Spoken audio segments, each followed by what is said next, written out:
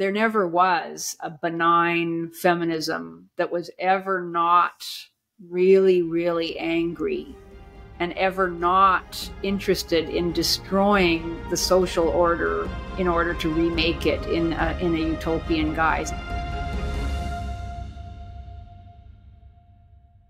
Hello, and welcome to the Renaissance of Men podcast. My name is Will Spencer. My guest this week is Dr. Janice Fiamengo, and she's a retired professor, author, YouTuber, and former radical feminist. She came of age at a time when the most extreme feminist rhetoric was reaching a fever pitch, when feminism was young, hip, and edgy, and when culture wasn't aware of the threat and couldn't protect women from it. So Janice drank it in, until a series of realizations decades later made her question whether what she believed was really true or accurate, and whether it mapped to reality. She then started blowing the whistle on what the feminists were saying behind the scenes, in their own words. I'll let her tell the story, but I think you'll hear reflected in it the kind of moral and intellectual courage more men and women need today. In this conversation, Janice and I discussed her journey and awakening, sentimental versus political feminism, the White Feather campaign, the arsonism and bombing done by suffragettes, Feminist Extermination of Men,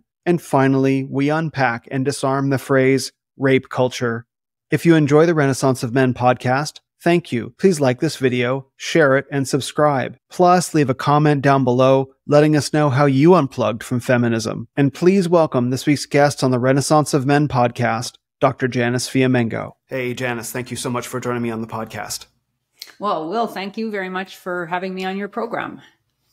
Yeah, we connected, it would have been a couple years ago, right about now. And through, I believe it was Warren Farrell, perhaps. And he told me about your background and some of the things that you had been through. And you recommended a book to me that I just recently read that I want to get into, called The Scum Manifesto by Valerie Solanas, which we'll get to. But for the benefit of my listeners, I wonder if you could just start by running through a little bit of your history with feminism and kind of where you are right now, just so you can paint the picture better than I can.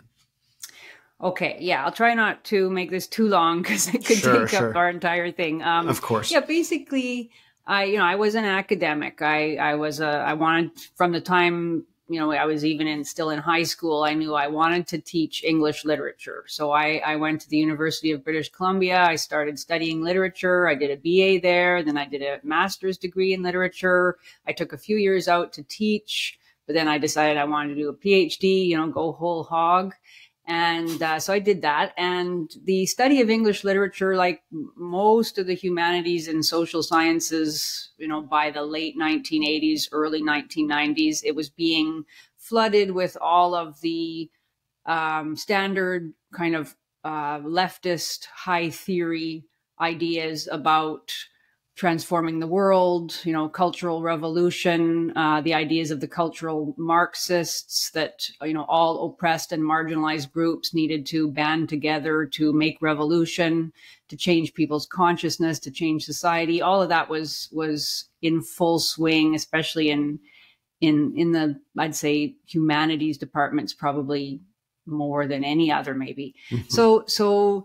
So Marxist theories, eco-critical theories, certainly feminism, all of those kind of social justice theories were the dominant ideology that I encountered. And I found it very attractive. So as I think, many idealistic, or even not that idealistic young people do, it sounds great. It's all about ending all injustice, which can be done because it begins with the idea that human nature is entirely socially constructed and malleable. So it can be remade. You can remake the conditions of society and remake humanity at the same time.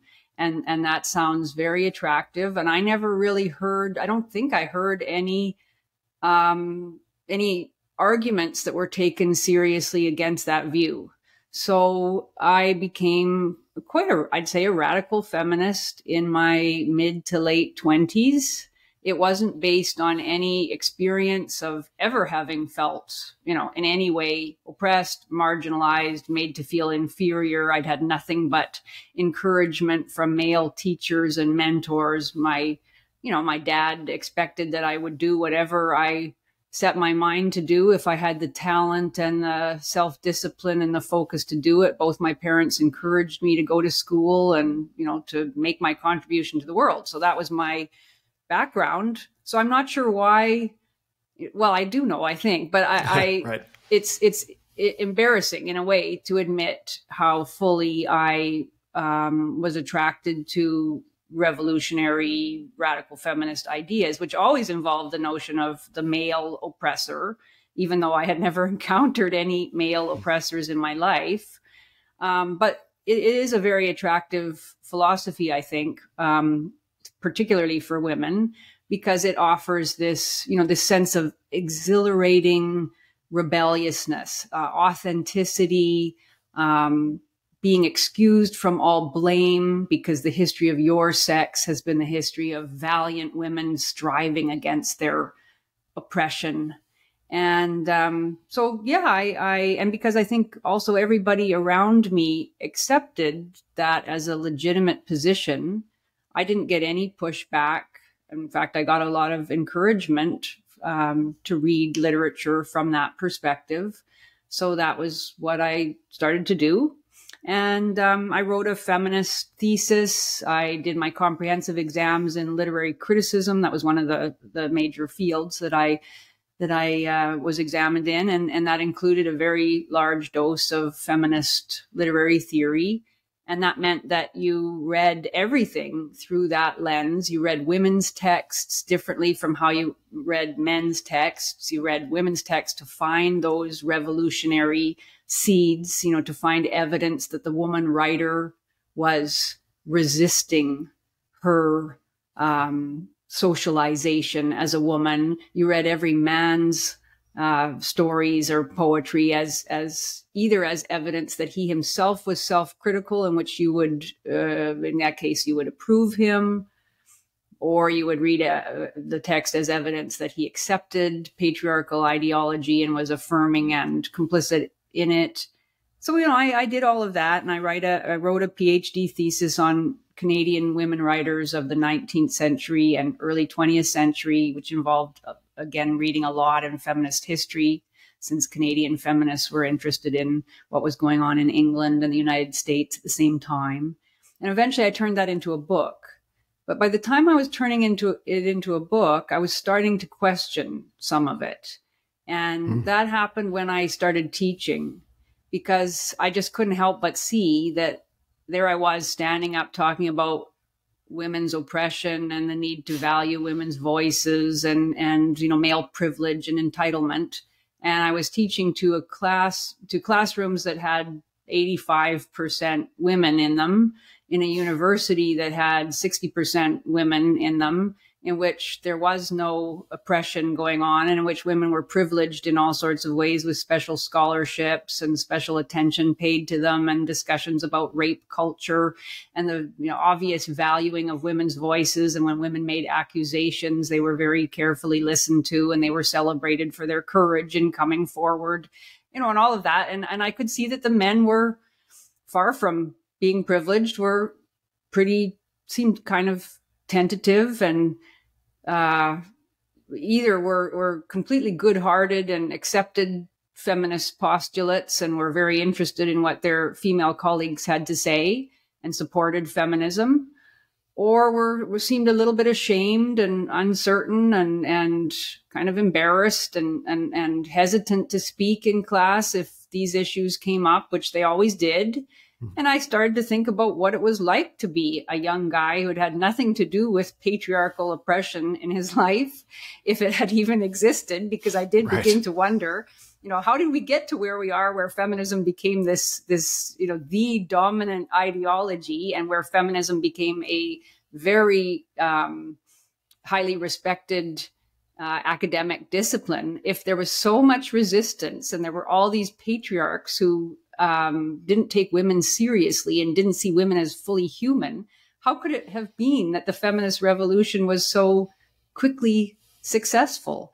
But focusing on those individual men, I started to wonder how lousy it must be to have to come to university as an 18 or 19, or maybe in your early 20s, young man and have to listen in class after class to how your sex was somehow uniquely responsible for everything that was wrong in the world, and to have to bear that burden of guilt on your shoulders, and in response have to be absolutely quiet, or at least accept everything that was told to you about the pernicious history of your sex, and accept that you were simply going to have to take a step back or 10 steps back and let your sisters come forward and rule the world from now on, because they were morally superior, were responsible for no evil, were better because they were more collectivist in their approach, they were more empathetic, they were more nurturing, they more egalitarian. And so you were supposed to let them come forward to take charge of society and improve it so much. And so that was when I really started questioning, and I wrote a book about the figures that I had studied in my dissertation. And I kind of changed the focus and the perspective. It was still a feminist book, I think, but my point was that here were women starting in the 1860s and 1870s who were able to come forward as writers, as educators, as religious teachers. Even there were, business owners and everything else at that time. But I was looking at women who made names for themselves as essayists and novelists and journalists and public performers and advocates for various causes, including the temperance cause. And they were able to speak, they were listened to with respect, and they had an impact on their world. And part of the power of what they had to say came from the fact that they were women. So the notion that they were second-class citizens and subordinate to men didn't actually correspond to the obvious agency and ability to affect public affairs that these women demonstrated. So yeah, that was my point. I was still interested in gender and women's particular experiences, but I was no longer really interested in seeing women as marginalized in their societies. And so that all happened. My book was published in 2008, I think. It was called The Woman's Page. And from that point on, I would say although I wouldn't have said I was an anti-feminist, I was skeptical of many feminist claims. And I started seeing myself as, I just didn't think feminism was very relevant anymore to my personal life or the kind of teaching that I wanted to do. And then it wasn't until 2011, I think, maybe 2012 specifically, I saw the protest against Warren Farrell when he came to the University of Toronto in the fall of 2012. He came to speak about the boy crisis. And there was a hysterical protest outside of the building in which he was to speak, in which students in a women's studies class, or a number of women's studies classes, tried to block the entrance ways to get into the building. They tore down the posters. They claimed that he was an apologist for rape. They obviously knew nothing whatsoever about him, but they had been encouraged by their women's studies professors to come out and protest this man who dared to speak up on behalf of boys and young men. And that was so disgusting and ridiculous to me that I, at that point, contacted the Canadian Association for Equality, which was the organization that had arranged for Farrell to come to Toronto. And I said I was interested in what they were doing. They were essentially an organization that was trying to raise men's issues in a non-confrontational manner. And I said I would love to be involved with them in some way, especially I thought, if there were young men at the university, I was in Ottawa at that time, if there were young men at the University of Ottawa who might want to just come to talk to me about situations they were experiencing in their classes, I thought maybe I could be a bit of a mentor to men who were just tired of being told how rotten they were. So, and at that point, Cafe asked me to speak, and I did speak in Toronto in the spring of 2013. I think it was March the 7th or 8th. It was right around International Women's Day. And I gave a talk, and of course it was protested, and the fire alarm was pulled, and, you know, people were outraged that I was there, you know, making the campus unsafe for women because I dared to raise questions about the truth of feminism, and because I was interested by that point in the problems that were facing young men. And so that was the beginning of my journey. Wow. So Sorry, that did end up being kind of long. No, that's absolutely perfect, because that context it's really vital. It's really vital to understand that, you know, you had spent decades in this world, and it wasn't until 2008, 2010, you know, around that time that things started to shift for you. And so after spending so much time in the feminist and the radical feminist world, earning your PhD in it, doing so much writing, and then you started to see that maybe not everything was as it seemed, as the narrative was portrayed. It's an enormous leap of courage to step out of that and be like, hey guys, have you thought about this? And I can only imagine the blowback that you've personally dealt with. Maybe you can talk a little bit about that, kind of leaving that, I guess I might say, cult. I don't really know what other word to use about it. Yeah, it was a gradual process of leaving. And I didn't have a bad experience, really. Thank God. I definitely felt that when I started my video series, I had a video series called The Fiamengo File that started in 2015. I met up with Steve Brule, who had actually been at the protest for Warren Farrell's talk. He had no idea that it was going to go as radically wrong as it did, but he went and got his camera equipment, and he filmed the protest and set that up on his new channel, and the filming of the film of the protest went viral. So then I got in touch with him, or he got in touch with me after I spoke at Queen's University in Kingston, which is where he was living at the time. And he said, why don't you do a video series about men's issues and feminism? And so then I started to actually go through feminist ideology and try to explain it from a feminist skeptical position and from a male positive position. And I tried to explain terms like gender and their history, you know, terms like lived experience and systemic discrimination and microaggressions and rape culture. I tried to get into where those terms had come from, how they developed, and what was wrong with them as I saw it. And at that point, I felt the kind of freeze out a bit from my colleagues. I could tell that those who had seen those videos weren't very happy with them. But really, like, other than that, I'd say my colleagues were always very civil and decent to me. I did have a few complaints from students, like a couple of student groups tried to get me fired, as they do. You know, they complained about me. They couldn't find that much. And the fact that I was a woman was the thing that protected me. It's very difficult to get a woman fired because she, you know, criticizes feminism. If I had been a man with the exact same video series and giving the public talks that I was giving, somebody would have cooked up a more serious kind of complaint.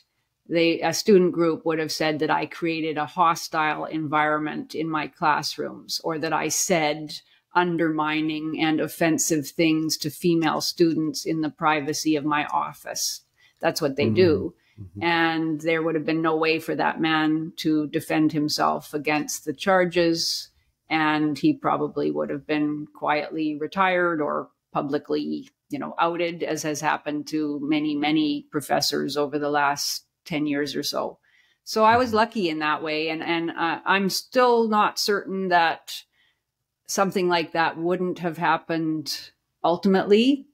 But I retired in 2019 because I felt I didn't really have a place at the university anymore. And I did feel nervous about all sorts of things. The university now is such an ideologically rigid place that anyone who is seen to dissent from any aspect of the ideology will ultimately be hunted down, and there will be moves made by radical student groups to have that person's life, at least have their life made very, very difficult, if not get them fired altogether.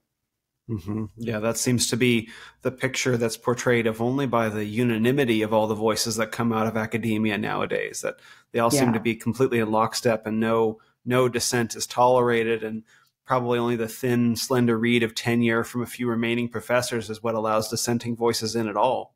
At all, yeah. And even that, like, tenure used to actually mean something. It existed precisely to allow researchers and scholars to say things that were outrageous, to engage in very polarizing kinds of discussions in the pursuit of truth and knowledge and new research perspectives. But that absolutely isn't the case anymore, and tenure actually isn't much of a protection at all. All you need is that complaint by some students saying that you have made them feel scared or you've harassed them in some way, and your union won't support you, and you'll soon find yourself facing disciplinary action.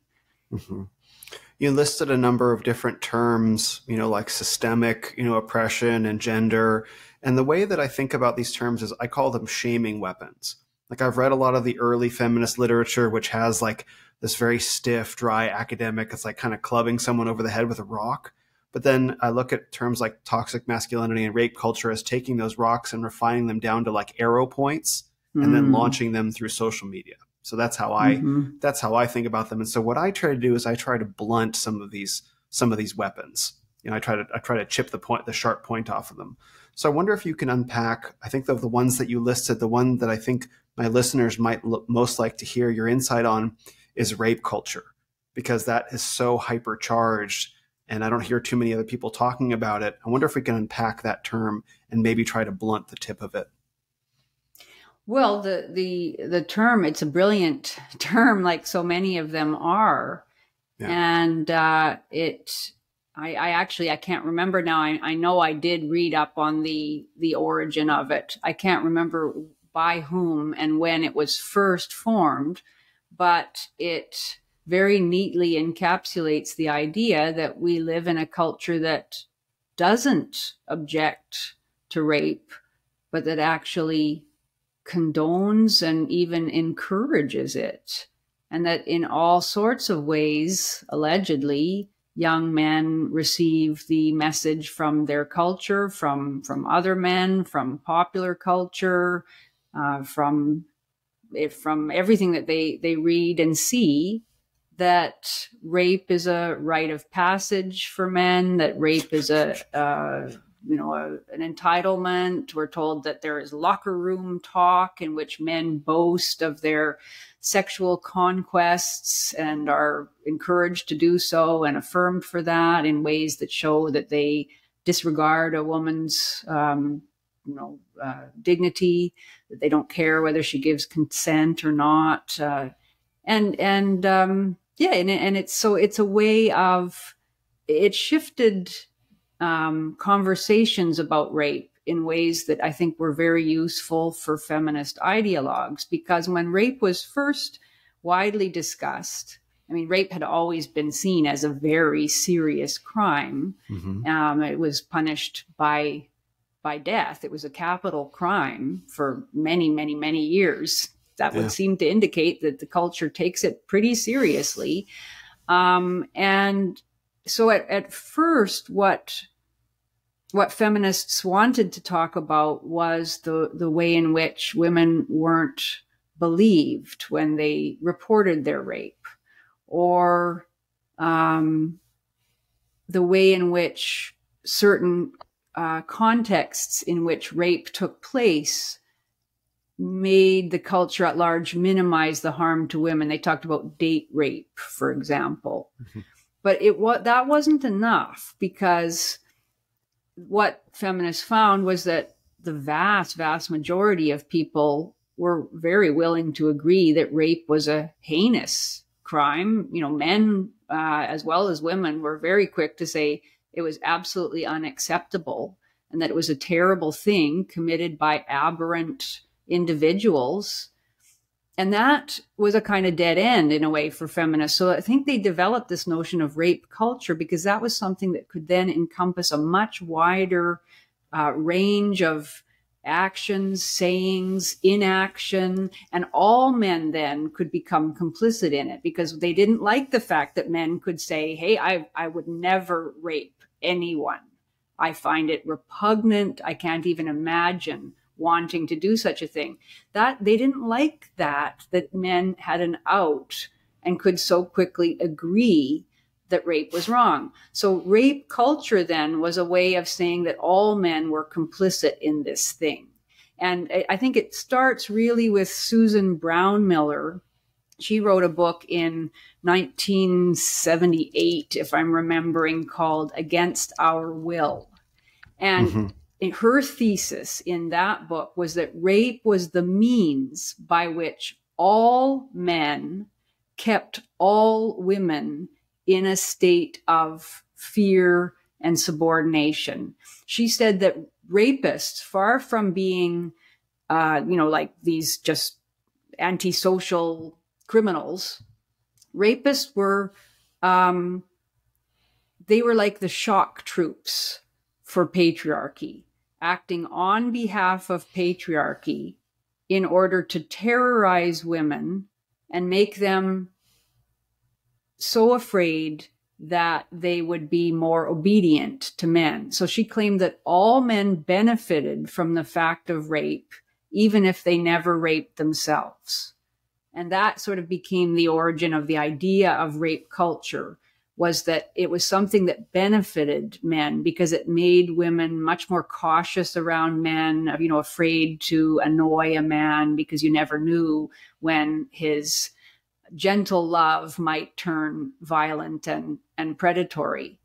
So, and that idea that all men actually prefer to be in a position where women in general and their woman in particular, if they have a wife or a lover, that their woman in particular would be afraid of them. That assumption that most men or even all men prefer that was really simply taken for granted. Like Brownmiller never tries to prove that. She has no, survey data or any kind of psychological studies to say that men want women to fear them. She simply asserted that, and it was accepted. The book is, it was a New York Times #1 bestseller. It was celebrated. Everyone said it was a, bold, new, and, very important new picture of sexual relations and of the cultural meaning of rape. And then that got developed even more in the 1980s by people like Catherine McKinnon and Andrea Dworkin to say that every man had to bear the shame of the existence of rape. Andrea Dworkin wrote an essay in about 1983 called I Want a 24-Hour Truce, during which there is no rape. And she published this in a collection of essays, and she used to read it out at gatherings on Take Back the Night marches, things like that. I think she initially wrote it for a gathering of a men's group, like a feminist men's group called, Men Changing, Men Looking to the Future, Men Leading the Charge for Change, something like that. So here were 500 men gathered to hear Andrea Dworkin speak to them about what they could do to change themselves and to make the world a better place for women. And she came and berated them and harangued them about their complicity in rape culture. I don't think she used the phrase, but that was definitely the idea, because they hadn't ended rape even for one day. And that was the challenge that she launched to them. She said, if you really care, you claim you're against rape, you claim you care about equality, you claim you care about women's safety, then end rape just for one day. Call off your side. Call a truce just for 24 hours. I mean, what do you, and if they couldn't do that, well, then that showed that they were actually complicit. Right. Yeah. And, like, you just wish that some of the men had stood up and booed and walked out of such a ridiculous claim. But they didn't, and she was celebrated as a very important voice, talking about the reality of women's terror and their subjugation. And, and that has continued, really. Rape culture is still a very popular term on university campuses. Supposedly all university campuses are rape cultures, even though, university campuses are one of the safest places for women in the world, even in our societies that are generally rather safe and secure for most, at least middle and upper middle class women. Mm-hmm. So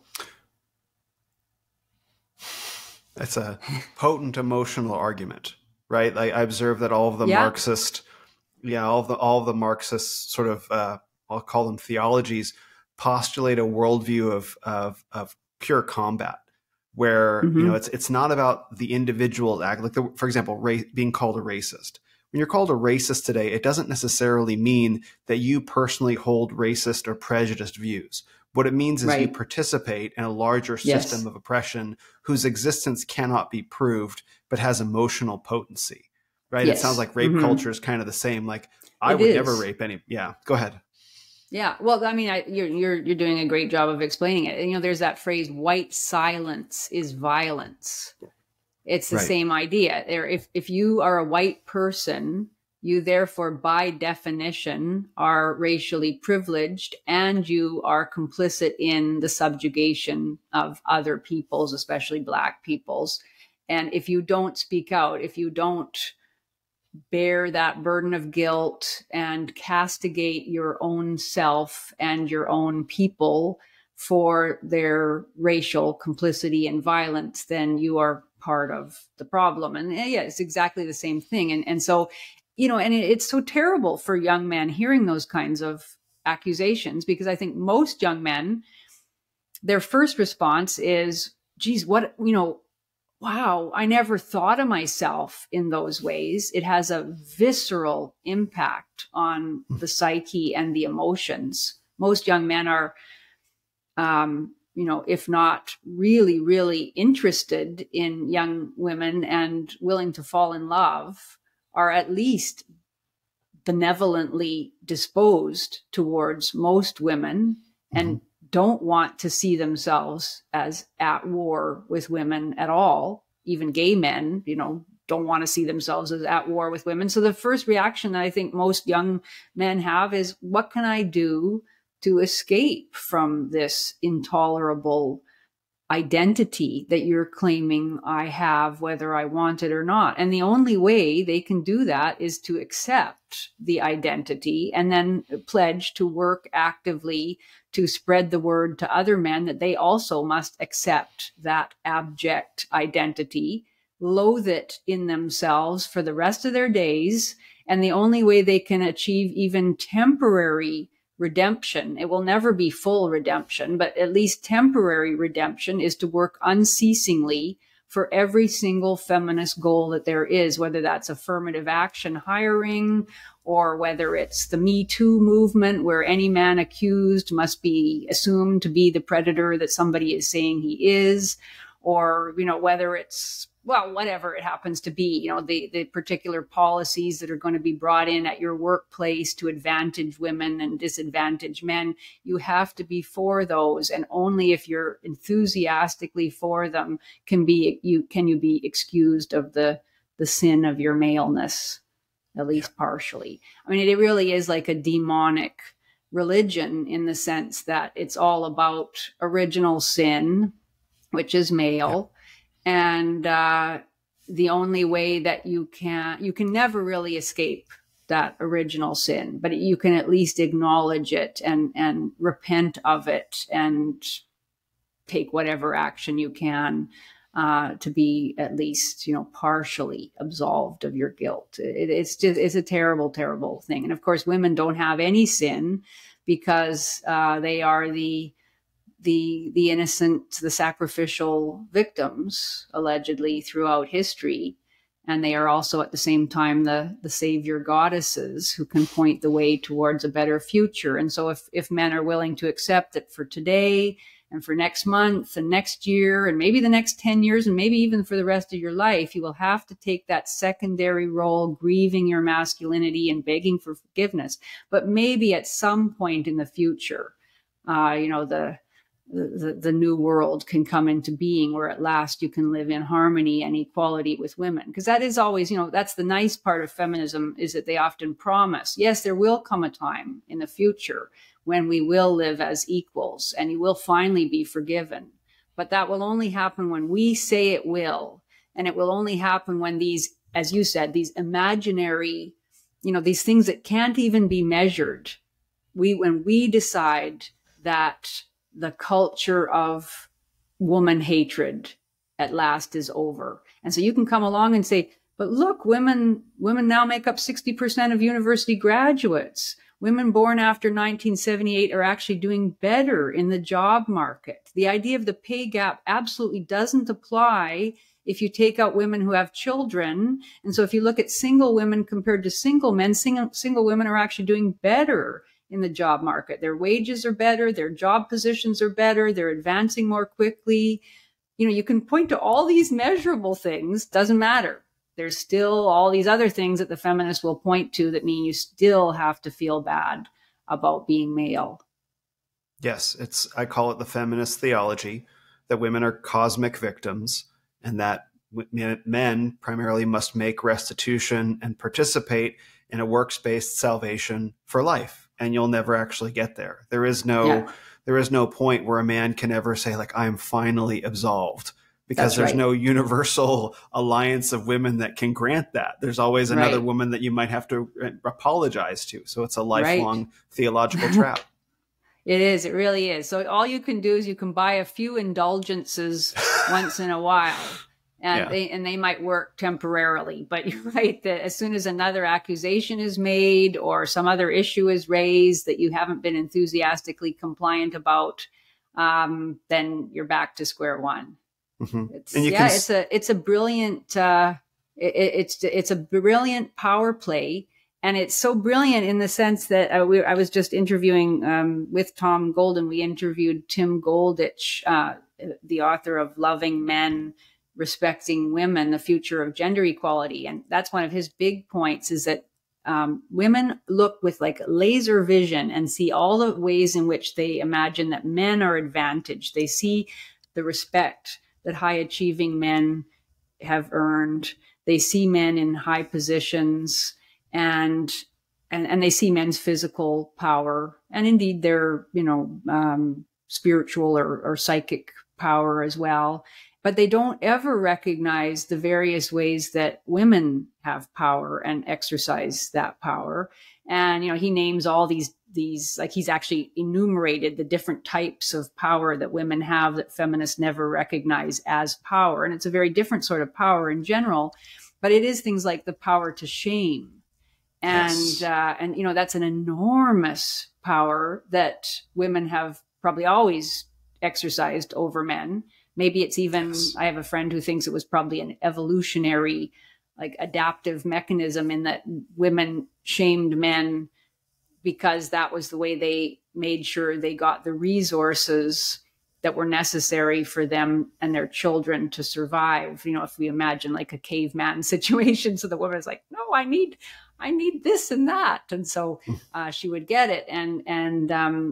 So and it had a utility perhaps then, and now it's been weaponized as a political ideology, and it's very, very damaging, and it's something that's so difficult for a lot of men to resist. And the fact that men find it so difficult to resist gives the lie to the whole of patriarchy theory, because if it were true that men dominated and oppressed women because they enjoy oppressing women, then all of women's complaints and pleas and demands would fall on deaf ears. And they never have, and they still don't, even though women have achieved political and economic equality, in our society, and have had that for many years. Women can still say, no, there are all these various other ways that we're disadvantaged. And men men listen, and men listen partly because they want to listen, because so many men love women and want to serve them and protect them and provide for them. And also because they do feel ashamed. It triggers that sense of, wow, that's terrible. What can I do to make it right? I have a whole hour-long presentation that I did about this that I am working to turn into a YouTube video exactly about what you talked about, how women have shaming power over men and how pervasive it is in society. And I root it back to the idea that women actually control men's, we might say, procreative destiny. And, Right. and, you know, we're not used to living in big cities. Like we're not adapted necessarily in our recent racial history to live in big cities. We mostly lived in small villages and tribes, right? And not too long ago. And so you as a man had a very limited pool of women to choose from. In 100 people, there might be, 10 men or 10 boys and 10 girls in a generation, and there's one for each. And if you as a man fail in your ability to woo a woman and she shames you, well, congratulations, you now get either you fix that or now you get a living death, right? To just watch yourself kind of die as you don't procreate. And that was the power that women had over men. That was the power balance, that men have physical power, testosterone, physical strength and size, but a woman can end a man's, we'll say, genetic line or genetic destiny. And that's the power balance. And so that's what kept people being honest to each other. And so now we see that same weapon has been placed into the hands of women, and they're patted on the back and say, now go kill some men, and run it out into social media and the movies and the media over the past 60, 70, 80 years. And voila, this is the world we live in. Yeah, I know that it's such a key facet of what has happened over the last century. And yeah, I had a bit of a back and forth with a feminist on Twitter about that last week, I think. And I was just making the point that the white feather campaign, which I think was used in both world wars, but was particularly prominent throughout the whole First World War, even after, conscription had been brought in and there was absolutely no need to shame men into enlisting. But women kept doing it, obviously, because they took great satisfaction in exercising that power. And there you couldn't have a more vivid illustration of that power to shame, that men were actually willing to risk death, physical death on the battlefield, in order to avoid that evolutionary reproductive death, you called it. Yes. And there it was. It was felt by boys of 14 who lied about their age and went and signed up and got blown up in the trenches of Europe. And by, even men sometimes who were home on leave had the white feather presented to them. They'd already proved their valor, and yet they were still shamed by women presenting them with these feathers. And it's a horrible, horrible, not only illustration of that power, but of the something really quite terrifying in women that caused them to use that power, and obviously to relish it. And it was denied after the war. Virginia Woolf scoffed at it, said that she thought, not more than, a few dozen women had ever participated in the white feather campaign, because of course her vision of women was that women were innocent victims. They wouldn't do such a thing. But we know from soldiers' letters, soldiers' personal accounts, from newspaper accounts at the time, it was participated in by tens of thousands of women. I mean, it's just remarkable, even when they knew that they were sending men off to unspeakable horrors. So that's a big one, and it's never acknowledged. And when I mentioned it, on Twitter, the woman who responded said, "Oh, come on, men were in charge of everything in those days. So couldn't they have, did women really have any power?" And what can you say? Yeah, they had the power to shame. but that's Still never do. recognized, and they still do. Yeah, and it's the power to so thoroughly shame men that they will sign up to be sent into essentially like a giant industrialized meat grinder, which is what World War One is. Like, we don't have a good perspective on what World War One was, because we tend to lose it in the myths of World War II and the mythology behind World War II. Like, don't pay attention to that other war. But it was, I mean, when you actually read, I have a video with a quote from Winston Churchill about World War One and how horrific it was, and the many terrible ways that men died. Like, that was how powerful that was. And so I think it's possible that some of those women were like, actually, and maybe this is a good time to talk about Valerie Solanas' book. Women enjoyed the power that they wielded over men to send men into their own self-destruction. Like, there is a component of that. Like, you know, it's not hard to imagine a woman knowing that with this feather, I can go send this man to die. And I don't have any responsibility for any of it, because I haven't shot him. I'm not the person who killed him. Right. I just put a feather on him. Right. It's like plausible deniability, and revealing a potential vicious wickedness and an infernal nature in there that I think shows up in the Scum Manifesto. So maybe we can talk about this book real quick, because I'd never heard about it until you told me. I wanted to say one more thing. Just about the interesting thing about the White Feather campaign too, is that a lot of the women who had been suffragettes in the years leading up to World War One, starting like in around 1907, 1908, the suffragette campaign, which was the campaign of women,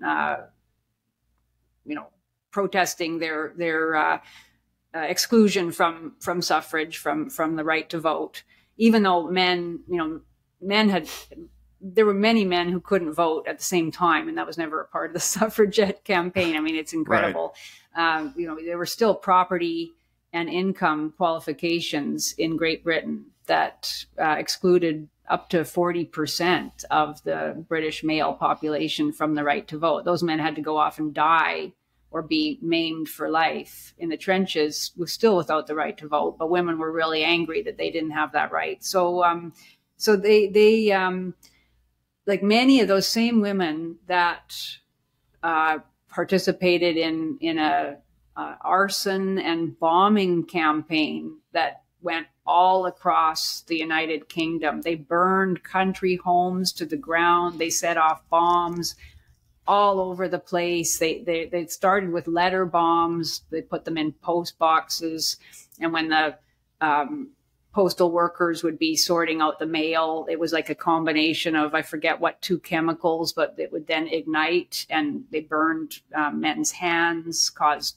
terrible fires on trains, just all sorts of mayhem that was justified by their sense of righteous outrage that they were being denied their rights by a patriarchy. And so they were quite happy to attack men, many of whom were just, powerless working men.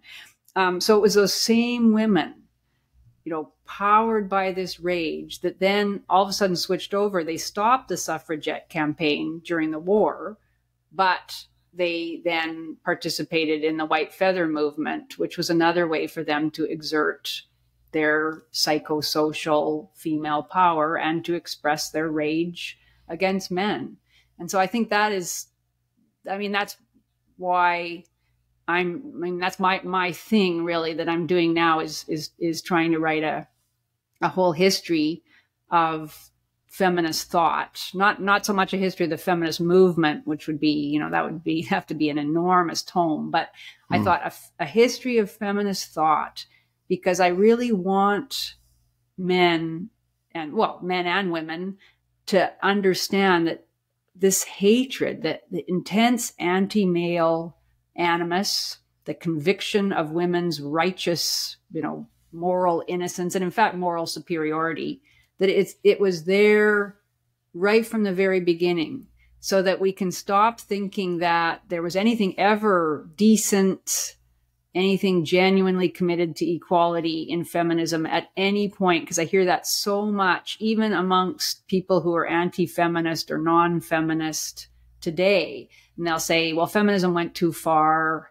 And, it turned against men, it became radical, and they'll locate it somewhere. Maybe it started in the 1960s that it went radical, or maybe they even think that was a pretty good movement. It got really bad in the 1980s when it became intersectional, or maybe it got really bad in the early 21st century when it got into, trans activism and radical queer theory and hatred of heterosexuality and everything. But actually the reality is that if you go all the way back to 1792, if you want to start with Mary Wollstonecraft, if you look at 1848, the Seneca Falls Convention, when American women sort of, named their grievances and had the first women's convention, and a bunch of women and men signed a list of demands, including the right to vote.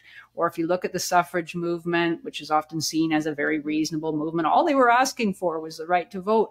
Nope.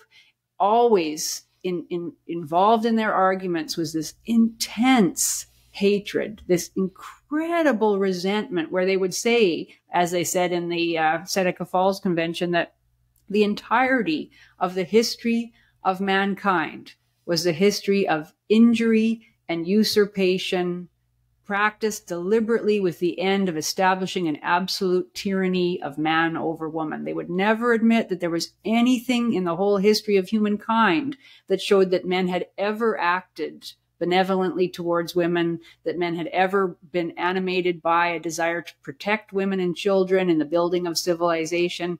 None of that was ever mentioned. I haven't found a single feminist who had a good thing to say about men in any of her statements. It's just incredible. And yeah, maybe the culmination of that is Valerie Solanas, although she's only one amongst many. Yeah, I mean, she actually gets into anti-male exterminationism, which is also a strand of feminist philosophy or feminist thought that is very popular in the 60s, 70s, 80s. And, again, whenever I mention this, if I mention this on Twitter, somebody always come forward and say, oh, yeah, well, that was just one person, or that was a fringe, she was just and they'll say this about Solanas. Oh, yeah, she was a crazy woman. She had, she was mentally ill when she wrote that text, the Scum Manifesto, which, yeah, she was. Yes. Yeah, clearly. But the interesting thing about that is that if you read the Scum Manifesto, and people don't have to read the whole thing, it's short too, but you don't even have to read the whole thing. Just read the first 10 pages and skip through and read little bits here and there. It's much of it sounds quite familiar. The kinds of claims she makes, it's not that radical, maybe just a little bit more radical than a lot of stuff that you still hear regularly. She says that it is rational for women to hate men, but it's totally irrational for men to hate women.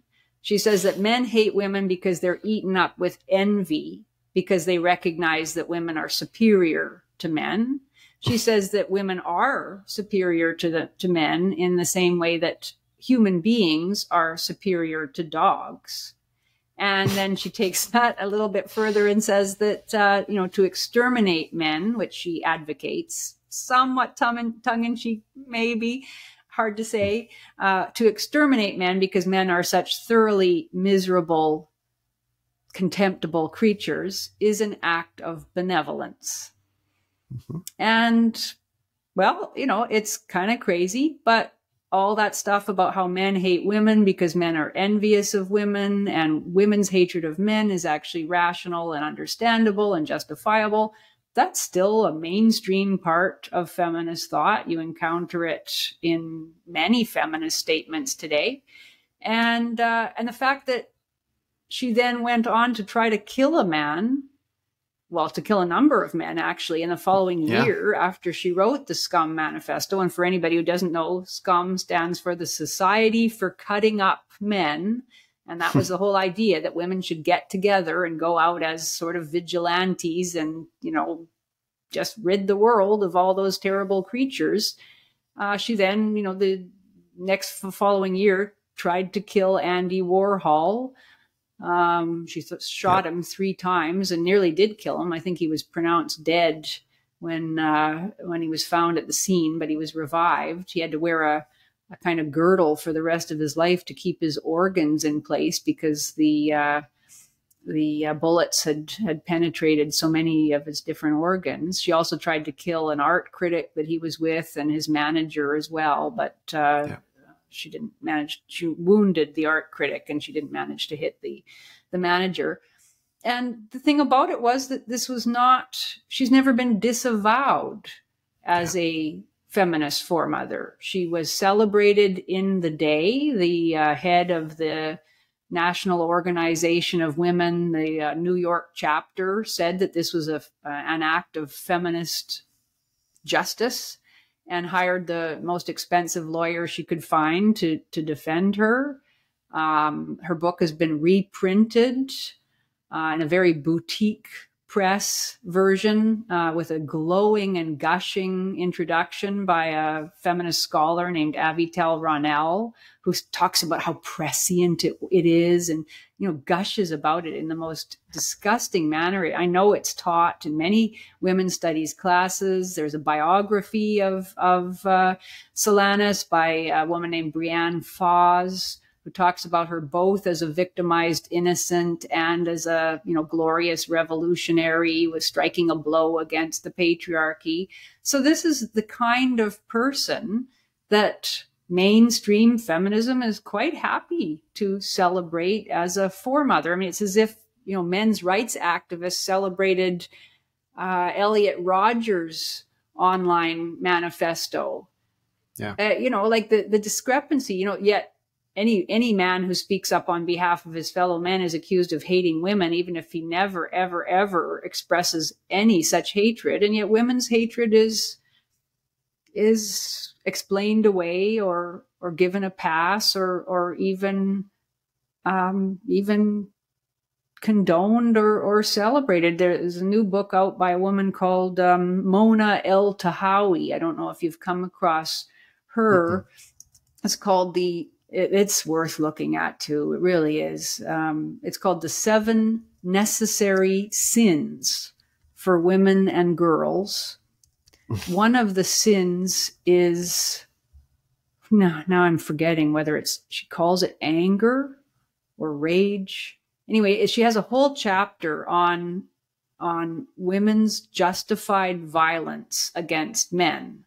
And she argues with a straight face and with citations of, legal theorists and various philosophers that the only way women will ever create the just society that they have so long been denied is to actually start engaging in violence against men, what she calls justified violence. And she has a fantasy in that book where she says, imagine if we just started executing men here and there, and then it would grow.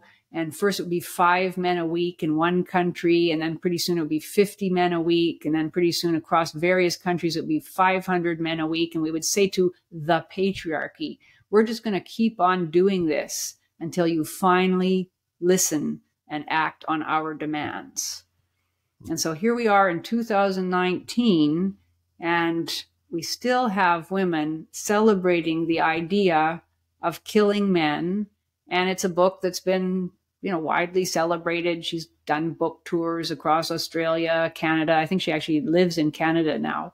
And she's, a celebrated feminist luminary who is understood to have many important things to teach women and girls. I mean, I find it astounding that is acceptable. And she is one in a line of powerful feminist advocates and academics who have said things equally as disturbing. There was a woman named Sally Miller Gearhart, who in the 1980s wrote an article called "The Future, If There Is One, is Female." And she there said that women should harness the power of new reproductive technologies to make sure that they could reduce the population of male human beings to 10% of the entirety of the human race, so that at last we could live at peace and without violence, etc. This is an academic and a widely celebrated one. Nobody bats an eye that essay was published in the 1980s. She actually just died recently and received glowing encomia. Mary Daly, theology professor at Boston University, agreed with her that the population of males would have to be reduced in some manner, non-violently, of course. Of course. They weren't actually recommending that you just cut them down in the street, but that it would need to be, men would have to have their numbers radically reduced to effect what Daly called a decontamination of the earth. And so those are the heirs of Solanus. They were not diagnosed with any mental illness or declared mad. They taught students for decades, and that is the core of feminist ideology. So it's, I guess, like I'm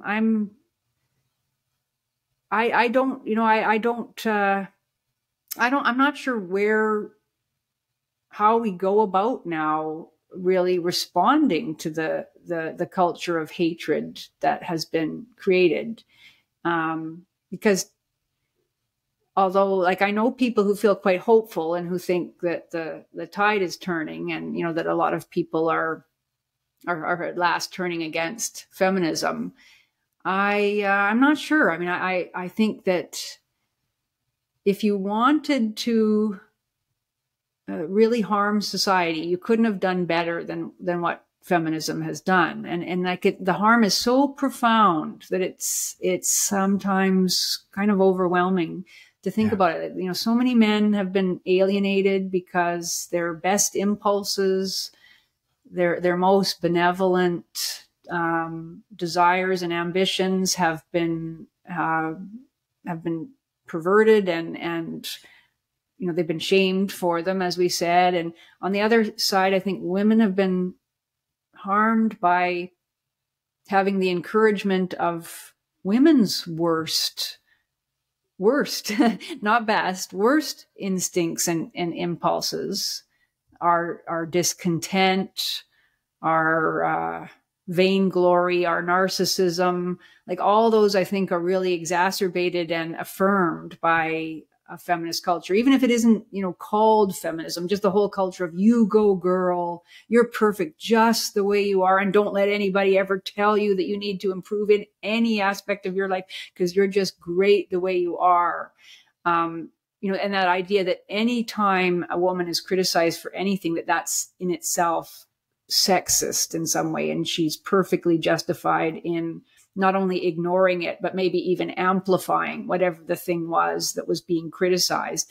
Campaigns like ban bossy, as if it's a good thing if women are bossy, because anything that women do, even if it's violent and destructive and mean-spirited, is somehow empowering. Like, all of that, I think, is, and just the refusal to admit that there could be anything in women that would need to be curbed or channeled in a productive rather than a destructive direction.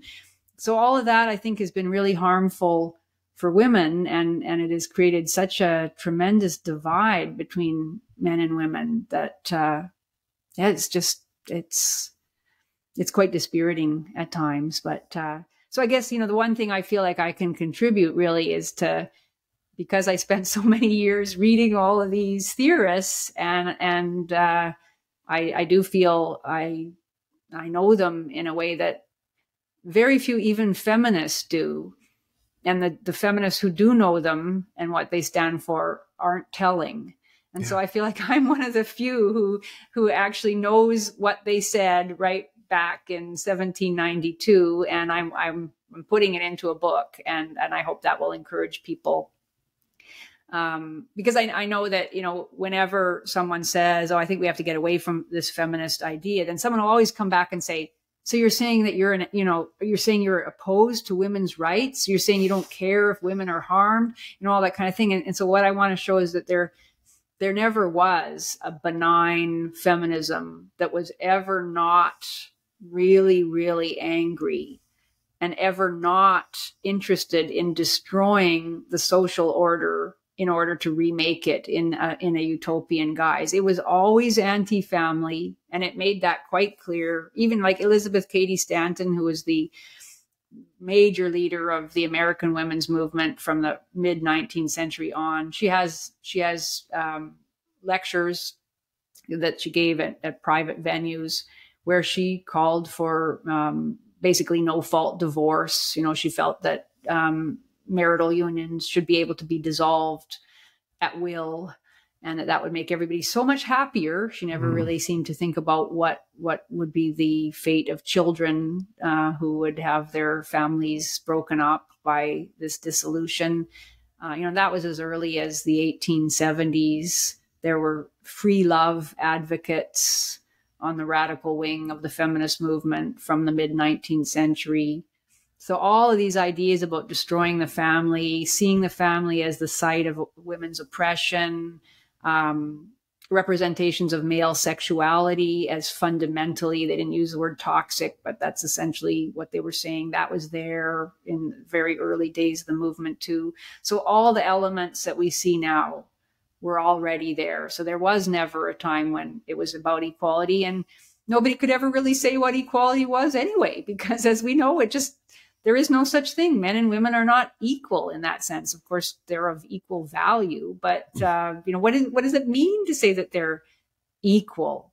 And this was there's a wonderful, well, an interesting anyway, philosopher, barrister, and journalist named Ernest Belfort Bax, who wrote a couple of books in the late 19th and early 20th centuries. One was called The Fraud of Feminism. And that was one of the things he pointed out, that feminism was always fundamentally incoherent, and yet that was its strength.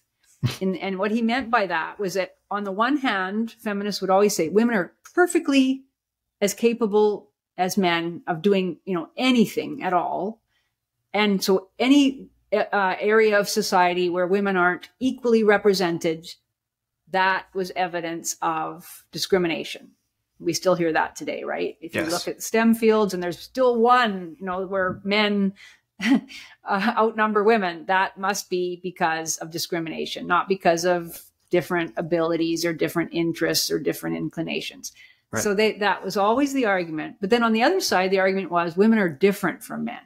Women need special protections. Women are morally superior to men. They're less capable of violence. They have special mothering abilities and responsibilities. And so we need to always be concerned, you know, whenever they express a concern or a fear or a dissatisfaction, we need to make sure that we change policies or laws in order to you know, secure their comfort and their well-being. So always those two things. He called one sentimental feminism, the one about how women are different and need special treatment, and the other was political feminism, how women are actually just as good as men and need all these equal rights. And yeah, it's still like that today, and it seems to have lost none of its power. And yet, as a political movement, it's very, very destructive. Yeah, the combination, that's a great distinction. Sentimental versus political feminism. It's sort of a 1-2 punch. You know, you have the appeal to emotion on one side, and then you have that seems to legitimize the rage that then exacts itself as vengeance in the political, cultural, and even personal, social sphere. Like these ideas, you know, these intellectual ideas are not consequence free. They don't live in a bubble. They show up in people's homes and their families and their relationships. And that's where the sharp point gets driven into men. It's not necessarily just in Captain Marvel or whatever in a Marvel TV show. It's like it shows up in men's marriages. It shows up the way that women treat their young sons. And I don't think it's impossible to draw a straight line from kill all men to castrate my son. Like I don't, and the transgender phenomenon is primarily, you know, through children, is boys transitioning to girls. And I think that those two things are very connected. Well, when you read, there are all sorts of feminist treatises on the internet, or just, like op-eds in newspapers and that sort of thing, by feminist mothers talking about their fears that their son is going to turn out to be a rapist, Yep. their determination that they're going to, drill into their son from the time he's 2 or 3 years old, that he's not to look at girls, that Yep. he's, not to do this, that he can harm girls just by looking at them, all that stuff. Like, wow. I mean, it's horrifying to think of what kind of a awful guilt trip these mothers are determined to lay on their sons. And yes, their revulsion at the very idea of masculinity. Well, it wouldn't be surprising then if that little boy is going to say, yeah, well, I want to be a girl. And then the mother who thinks that masculinity is evil is going to encourage it for sure. So yeah, it does have these massive personal consequences. Mm-hmm. And disrupting marriages as well. Yeah. Yeah. So do you have time for another question or two? Yeah, sure. Okay, perfect. So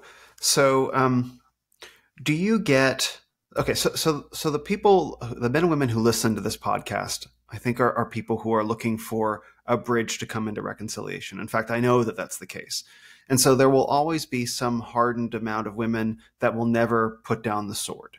They like the sword. They feel like they need to carry the sword, Yeah. whatever that is. But I think the women, particularly the women who listen to this podcast, they're either in the process of putting down the sword, they want to put down the sword, or they want to make amends for the sword carrying that they did. They're in some process of transition of coming back into reconciliation with men. I'm very proud to speak to women like that. I'm very honored that they listen to me. So what advice would you give women that are on that, in that process of sort of making amends? I know that you're not a counselor or a therapist. I understand that, but from your own experience, perhaps you've met girls or women like this, perhaps some in your own life, perhaps you've even influenced some with your writing and your work to think in that way. What advice or what guidance would you give them? Yeah, this is where I'm not very good. I don't think. That's fine. I'm not good at giving advice. I guess I would just counsel acts of empathy, I think, would be the main thing I would say. At least that's what happened to me. It was that I did put myself in men's shoes. And I think, we see all sorts of still like public demonstrations of men being asked to put themselves in women's shoes, as if men don't do that, as if men don't ever think about what women need or want. And you see firemen or policemen parading around in high-heeled shoes, as if that helps them in some way. Maybe too literal, put yourself in a woman's shoes. Like yeah, that too. Yeah. Well, they prance around while women stand at the sideline cheering them on. I don't think that any physical demonstration is necessary, but that was what worked for me, was just thinking what it must be like to be told from the time you can even first start imagining who you are as a human being, that there's something wrong with you because of the sex you were born into, that has been the effect of feminism on men. And so I would encourage women to, maybe talk to the men, or especially the young men in their lives, about what it feels like to be told those things and to be accused and to be held responsible for violence and inequality and war and everything that's wrong.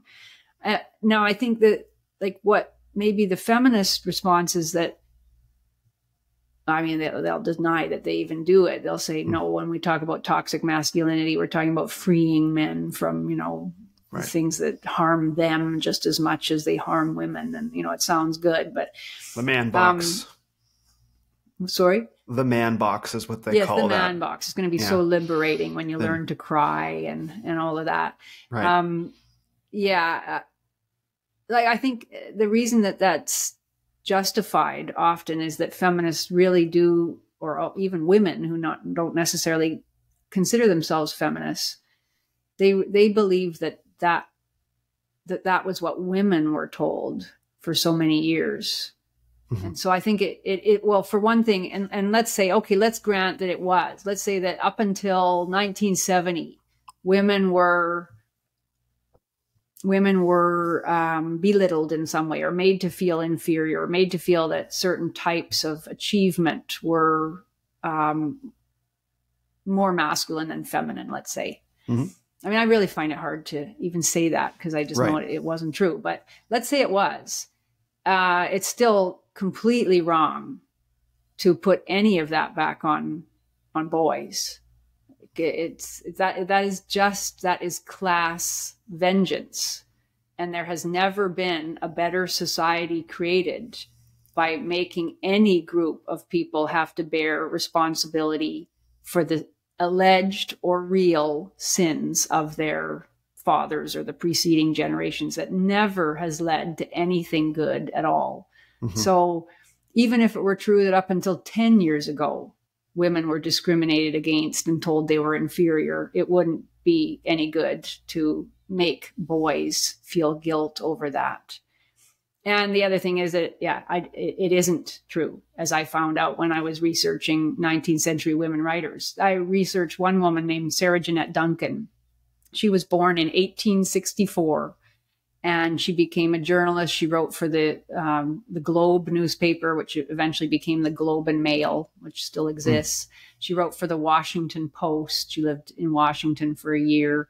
She wrote reviews and social commentary as a very, very young woman. She started when she was in her early 20s, and eventually became a novelist and lived in India with her husband, who was an Indian civil servant. And she said of the 1880s that it was a golden age for girls, full of new opportunities and, I forget the other word, enterprise or something like that. Mm-hmm. She felt that, anything was possible for women. She had never been made. She grew up in an ordinary, Canadian lower middle class family, had an okay education, the Brantford Collegiate. But she felt anything was possible, and all her friends did things with their lives. One of her friends became a university professor. One of her friends became a doctor. She interviewed them in the pages of the Globe newspaper. So this notion that, up until very, very recently, there was a patriarchal conspiracy to tell women that they, couldn't be whatever they would want to be. Yes, maybe there were some individual cases, but it was not this widespread thing. So I guess that would be my advice, I guess, is to doubt everything that you hear about the past that was supposedly so terrible for women, to have suspicion about what the Betty Friedan's and the Gloria Steinems tell us about what it was like in the 1950s or 1960s. Yeah. To wonder why there were so many women who managed to achieve wonderful things if there was this horrible conspiracy. And then to reflect that even if it were all true, that wouldn't in any way justify visiting it on today's men and boys. And what about for those men and boys? Because that's kind of partially my story, is I got some of those beliefs, like don't ever look at a woman, all that, until I went and I traveled down to South America, and I met the women in South America who were expecting that kind of behavior, and they were very direct about that. And it was like, I realized that these feminist ideas are not absolute theological absolutes, that it's very culturally determined. And that was very interesting. That was very interesting to me. It was a big awakening moment to recognize, oh, wait a minute. Like, I was told that this is the way that it is around the world, but the people that I was meeting in South America particularly are like, no, it's not like that at all. Like and it was a big awakening. So not every man has the opportunity to travel to South America.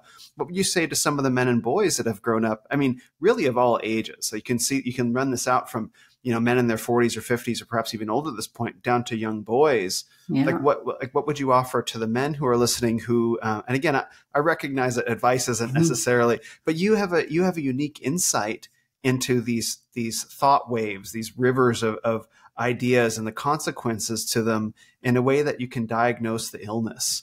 And there is something to that, because most people can't even see the illness in the first place. So as someone who's able to diagnose the illness, who's able to diagnose the poison, maybe what would you say to some of the men who are listening, who are experiencing these things? Yeah, I don't know what to say. I mean, I think of my friend Tom Golden's motto, which is that men are good, as are you. He always says that when he opens his programs. And yeah, I mean, I would say to men that if you feel, as I expect many of your viewers do, if you feel baffled by just the ever present, it seems, culture of anti-male animus, the dislike, the contempt, the indifference, the hatred, I feel it too. That's all I can really say. It's astounding. It is so weird to me to see it. And I can only imagine how terrible it must be to maybe have grown up one's entire life, as you say, even into one's 60s now, feeling that, or maybe vaguely remembering a time 40 years ago when it didn't seem to be quite so bad, and then feeling it getting worse and worse and worse over the years, and with no let up in sight. It is to me, it's just truly bizarre. And when I started my video series, that's what I wanted to, that was my only message, really. It wasn't so much for women, it was actually for men. And it was just to say, if you think that our present culture is obscene and pathological, you're right. It is. It isn't you. It's this weird thing that we allowed to be created, and it is wrong. That's all I can really say. No, that's a blessing, because there are many women that are afraid to say even that. Right. It's because they recognize that it's speaking out against a theology that I think American culture kind of takes for granted. You can't question that notion of cosmic victimization. I think that's the final idol, the last big boss idol in America, is to question that. Yeah. Well, you've been so generous with your time. I just have one more question, which is that imagine there's somebody who's like just on the cusp of, say, swallowing this particular red pill, of seeing feminism for what it is, right? I can't believe it. I don't believe it. No, I don't want to believe it. But there's something in them that's calling them forward. Is there a book or a resource that you would recommend to them that's like, take a look at this, read this, and then get back to me? Is there some? There's a few good books. Yeah, I mean, there's a lot of good books out there. Well, I don't know that I'd have one that anyone else wouldn't have already recommended. Probably, like, I found Warren Farrell's writing's really helpful, like especially The Myth of Male Power, where he really goes through and says, okay, we see this as evidence of male power, but then you have to consider that X, Y, and Z as well. And we imagine women as disempowered in these ways, but here are forms of female power. I found that really, really useful, and it's very beautifully, lucidly written. So I would recommend that. I would also recommend Daphne Patai's book, Heterophobia, Sexual Harassment and the Future of Feminism. It was written in the late 90s and written mostly about the earlier 90s and the late 80s, when all the sexual harassment discussion and policies and, sort of the prohibition on all the ways that men could harm women just by talking to them at work, or giving a compliment on a woman's hair. She shows that all that stuff that allegedly had never been talked about, before Me Too, it was all, it had started happening in the late 80s, early 90s. I mean, Anita Hill and Clarence Thomas was in 1993, and there was an explosion of talk about, alleged sexual harassment. And she really gets at how what is involved in it is this, what she calls heterophobia, hatred of the pair bond between men and women, and a determination to break it by claiming that everything about male heterosexuality is damaging and oppressive. And she does a fantastic job. She has a whole section on feminist thought as well, and how it contributed to these ideas. And she gives all sorts of evidence of men, broken and destroyed by ridiculous claims at schools, universities, in their workplaces.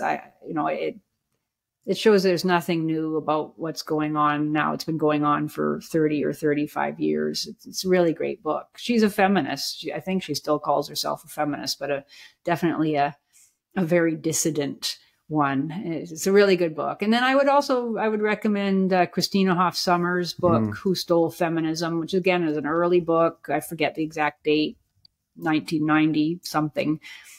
And, she just goes through all the studies that allegedly proved that, so many, 1 in 4 women have been raped. That was a study done by Mary Koss. It was published in Ms. Magazine in the 1980s.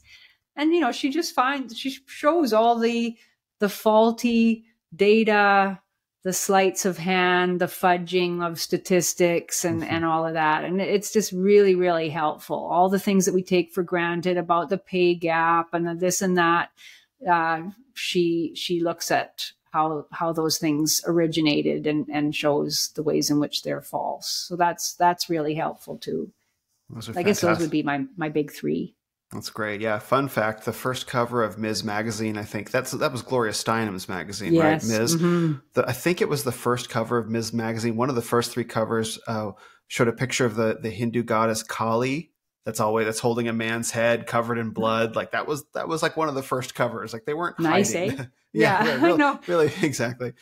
Yeah. I know. I mean, that's the thing that's so interesting. That someone like Steinem, she was radical as her vision of patriarchy was hideous. It was exaggerated. It was clear. It was all completely biased against men. And yet she somehow emerged and made a really lucrative, I assume, career out of being the smiling face of an allegedly, reasonable movement. I think partly just because she was photogenic and nice looking and, spoke fairly well. And everyone thought, oh, well, if Gloria Steinem's for it, it must be reasonable. But it as you say, it never was. Yeah. There's some irony about that, right? Like the nice looking face of the movement that's rejecting all these kind of beauty standards and stuff like that, right? If they really had the courage of their convictions, they'd bring Andrea Dworkin out for more things. Yeah. In her overalls. Yeah. Yeah, exactly. Well, this has been absolutely brilliant, Janice. Thank you so much. And do you have anywhere that you'd like to send people to find out more about you and what you do, your Twitter account maybe, or a page on Amazon? Well, the big thing I'm doing now is I've started a Substack newsletter, and I would be delighted if anybody would like to, take a free subscription. I don't encourage anybody to have to pay for it. I would just be happy to have you read my Substack newsletter, and it's just called Fiamengo File, all one word, Fiamengo, fiamengofile.substack.com. That'll bring it up. And take out a free subscription. I have a very robust comment section, lots of interesting people giving their views. And I try to write there like at least once a week, just on different topics of the day. And so I would love that if people would come on and join that. They will find that link in the description. Great. Thank you. All right. Thank you so much, Janice. Well, thanks very much.